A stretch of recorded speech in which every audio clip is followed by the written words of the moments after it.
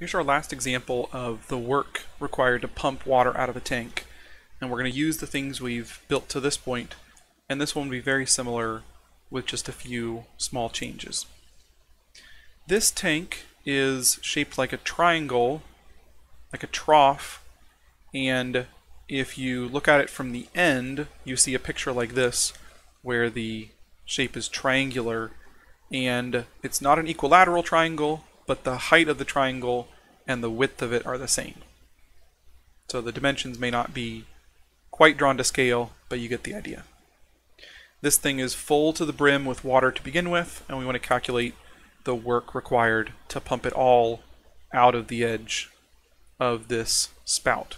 So notice we're going to pump it up to the top of the tank, and then also this extra distance out through this spout at the top. So we're going to start by slicing this, but before we do that, we need to place our origin. And again, we can place it at the top or the bottom of the tank. We could also place it maybe at the top of the spout, but any one of these will work just fine. However, as we've done in the last couple examples, I'm going to choose the bottom of the tank as the origin, just because it makes the geometry slightly simpler, as we've seen before, when you do that linear relationship between your dimensions and x. It kind of saves a little bit of work. So when we cut a slice, hopefully you can see that a slice will be a rectangular plate, very similar to the last example. Again, the thickness will be delta x. This time though, the length, the long side, is the consistent one. No matter where we cut those slices, they're always 8 meters long. It's the width that will be changing, this shorter side. At the top of the tank, that width would be 3 meters. At the bottom of the tank, that width would be 0 meters. And again, hopefully that's clear after having done a few of these, that at the bottom of the tank, when x is 0, that width would be 0. At the top of the tank, that width would be 3 meters. So we can use that to find this relationship. Remember, the width is going to depend on x, and it's going to depend linearly on x, just like the others, because those sides are increasing at a linear rate. The 2 points we know are that when x equals 0 at the bottom of the tank, width equals 0. When x equals 3 at the top of the tank, width also equals 3. And again, if we placed the origin at the top of the tank, we would have 0, 3, and 3, 0 instead, but the general approach would be basically the same. Again, because we've done this carefully, the intercept will just be 0, so b is 0, and then the slope is change in w over the change in x. The difference between those w values is 3, and so is the difference between the x values.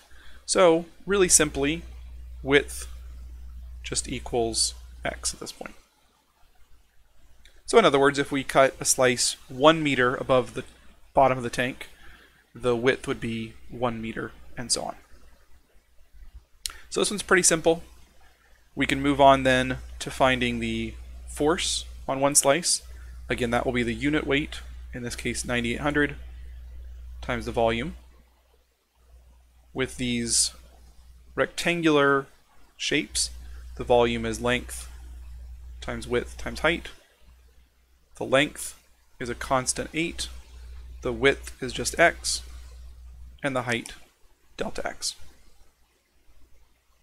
So that's it for force.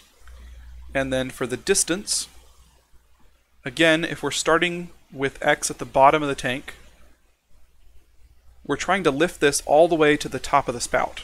So if our slice is here, and this distance is x, the total distance we want to travel from the bottom of the tank is 5 meters. 3 meters to get to the top of the tank, and the extra 2 meters to get up into the top of this spout. So if the total is 5, the difference between that and the x that we've already traveled from the bottom of the tank must be 5 minus x. So we've seen that a couple times now, and that pattern starts to emerge. Hopefully it's pretty clear at this point that if we're trying to move a total distance of 5 and we've already measured x up from the bottom of the tank, the remaining distance is the difference between that and the 5, so 5 minus x. So distance is just 5 minus x. And then for work, we will multiply these two and integrate. So work will be the integral of 9800 times 8 times x. Then we'll insert the 5 minus x for distance, keep the delta x at the end, and call it dx now because we're integrating. And all we need is the limits of integration now. Those are pretty simple. The water starts when x equals 0, and the water finishes when x equals 3 when you get to the top of that triangular tank. So the limits are from 0 to 3. Again, as always, we can pull out these constants. We can distribute an x. And the integral is a very simple one that I won't take the time to do because I trust you can do that by this point. But what you should get at the end is just over 1,000,000 joules.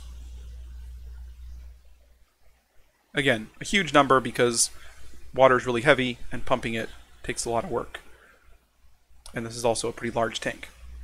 So again, you should go through and make sure you can do these examples on your own and try doing them with the origin at different places and see if you can consistently build the problem up and get the correct answer with different values.